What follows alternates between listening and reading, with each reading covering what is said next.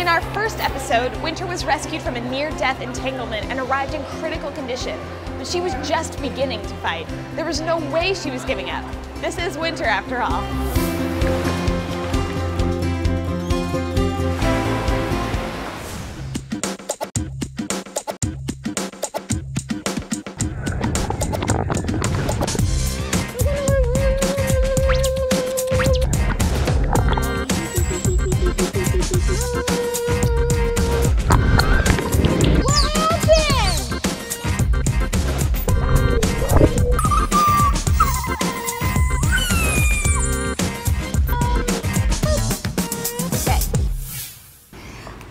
Sweet little tongue. That is cute. Are you talking?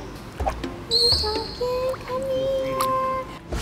So on December 10, 2005, Winter arrived at CMA pretty late at night. The way that she arrived to CMA is in her transport truck. They opened the truck. We took our time to make sure that everything was set to get her out of the truck and into the pool. Because once the animal arrives and gets in the pool, it's pretty much 24/7. She was tacoed in the stretcher. Wait. I love it when Abby says stuff like this. Did she just say Winter was tacoed in the stretcher? I heard that too. I thought I just heard that because I was eating a taco. I need another taco, but you only got me 3. Are you gonna eat that?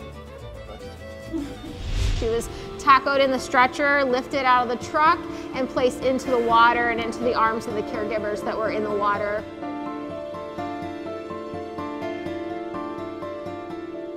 I had the opportunity to see firsthand, you know, what she looked like, and I was a little taken back. It was worse than I had anticipated. You know, it didn't make me very optimistic about, you know, her particular situation, but it definitely looked pretty bleak. Her tail flukes were noticeably damaged. They were flimsy, they had missing skin, there was quite a bit of trauma. It impacted her tail flukes and then also a portion of the caudal or the end portion of the peduncle. Can you tell us, our viewers at home, can you tell them what a peduncle is? Fish. A peanut. Pickle. It's the part from the back that makes the tail. Point to it right there. There you go, the peduncle. She got it. Up high. Not only did she have injuries to her flukes, but also her mouth sustained injuries across the gum and her tongue and around her pectoral fins. She just was overall in really bad shape, right? That's right. One of our major concerns is always dehydration with all stranded animals, but especially with a young animal like Winter at the time. She was a calf. She should have been nursing every couple hours, if not a lot more often. Rehydration was very important because, you know, they don't get water, they don't get fresh water from the salt water. They have to get fresh water from their diet, be it their fish or, in her case, formula.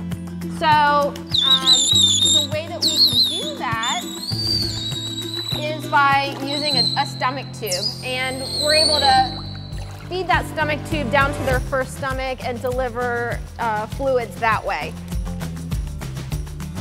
So the basic protocol for rehabilitation of cetaceans is 24-hour watches, so somebody was always there with her, normally several team members. Our goals were to provide her with the nutrition that she needed, and then, you know, being there for her, be it in the water or just poolside, providing her with, you know, some type of socialization with her caregivers.